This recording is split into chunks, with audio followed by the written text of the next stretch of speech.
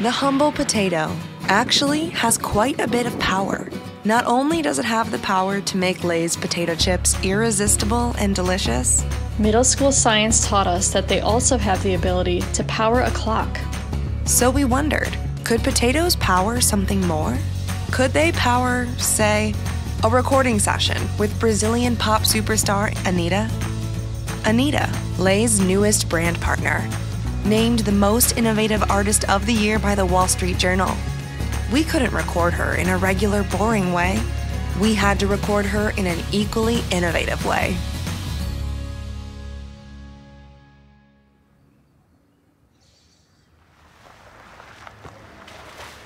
So the amount of potatoes that we're actually going to need is going to come down to my level of preparation as well as the methodology that I come up with. For right now, I'd like to say that, we're going to need somewhere on the order of a lot. You get electricity from a potato because the potato acts as an electrochemical cell whereby it's converting chemical energy into electrical energy. And how it's doing that is through the two electrodes that we're going to be putting into the potato. One piece of copper and a piece of zinc. If you connect some wires to this, well, then you have an electrical circuit. If you start then connecting a bunch of potatoes together, think of it as sticking batteries into a clock, for example, you can power an entire recording studio. To pull this off, we're going to need every single one of these little guys. The amount of potatoes that we currently need is looking around 375,000 potatoes. One potato is able to generate 0.78 volt, which that's not bad. Our problem is the amperage, whereby we are generating 0.0001 amps. What I think I need to figure out is a way to boost this number. So in this experiment, I'm looking to see if an increased surface area is going to generate more power. So right now I've been using just this really thin piece of wire, but let's take this copper pipe,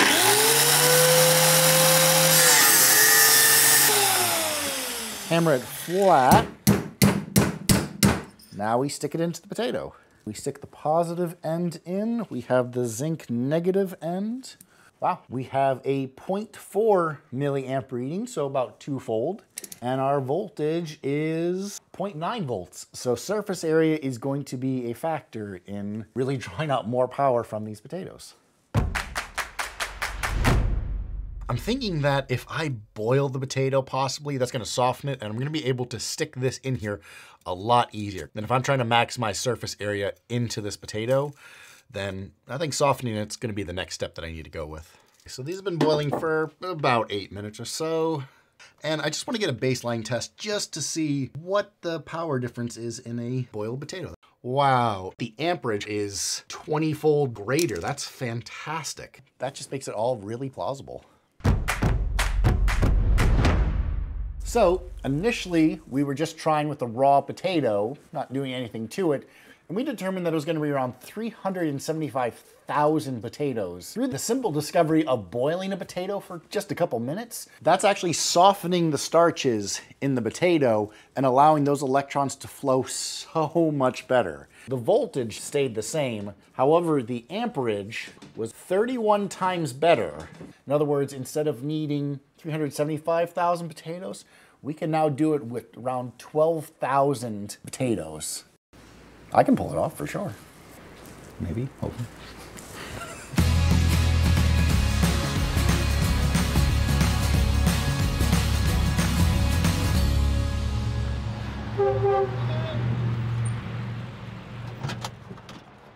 Hey. Hey, good to see you. Nice to see you. On the flight over from New Hampshire, I had this idea to basically create a shish kebab. We're gonna just thread the potatoes onto a copper pipe. And then instead of the nails, we're gonna use a long strip of magnesium. And what that's gonna do is harvest way more voltage with far fewer potatoes. By doing the copper piping, it's gonna save us roughly 6,000 potatoes less than what I even said before. Just have to let Carson know that because I'm changing the game plan last minute. Zach. Carson. Welcome to LA, Absolutely a pleasure. You seem like you are ready for a whole army of potatoes. We're ready. Brilliant. My question though is, where are the potatoes? Yeah, I was gonna ask you about that. Super.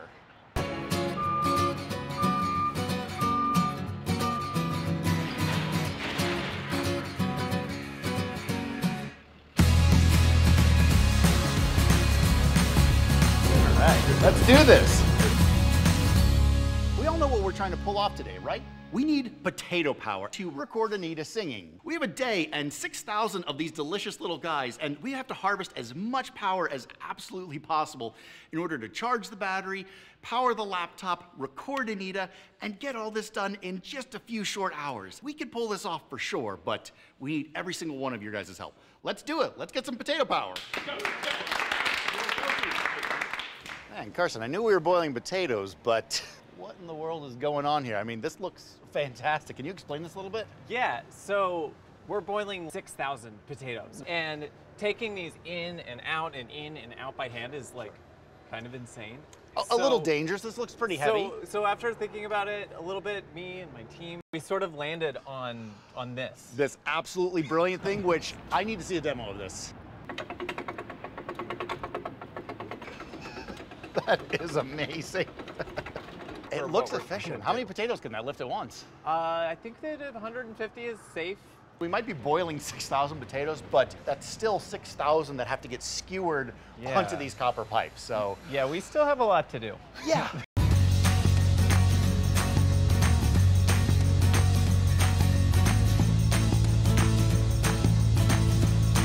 Come on, guys, clock is ticking.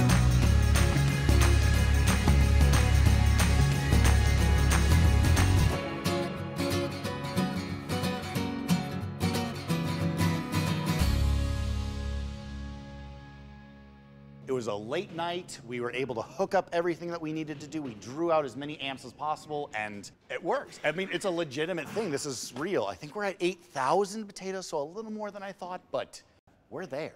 So we have all of our shelves linked together. That's through these two electrical leads, the positive and negative. You see that they're connecting all of our shelves, which then run into our battery box.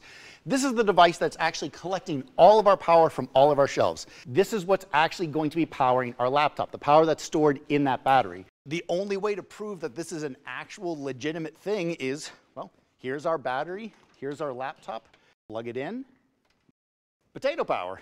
We are actually charging this laptop through the power that we've generated through over 8,000 Lay's potatoes.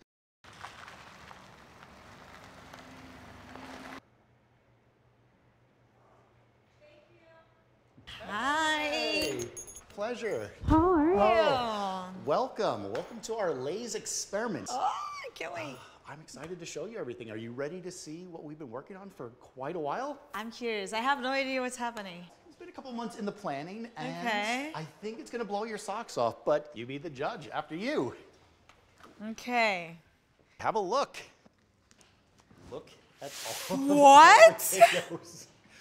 We have How many potatoes? I'm so glad you asked that. We have a little over 8,000 potatoes charging up a battery, which is then going to power the laptop, which you are going to then sing into a microphone, all powered through the power of Lay's potatoes. No. I didn't understand anything about how this works, to be honest. I just understood I'm singing, but like... I am happy to walk you over there and Okay. actually give you the explanation. So, Okay. You wanna head over? Wow. Can you say, like, in simple words, how does it work? So we've connected all of these Lay's potatoes into shelves where this is one battery. We're connecting all of these batteries together into the central battery, which all of this power is then getting connected into our laptop. So with it, I mean, everything's set. I think let's get rolling. Let's go.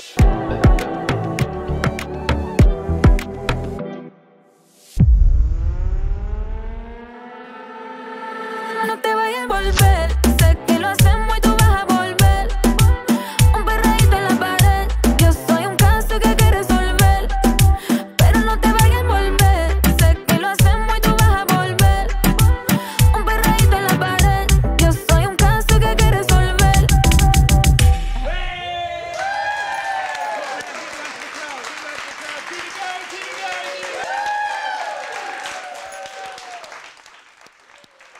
Lay's.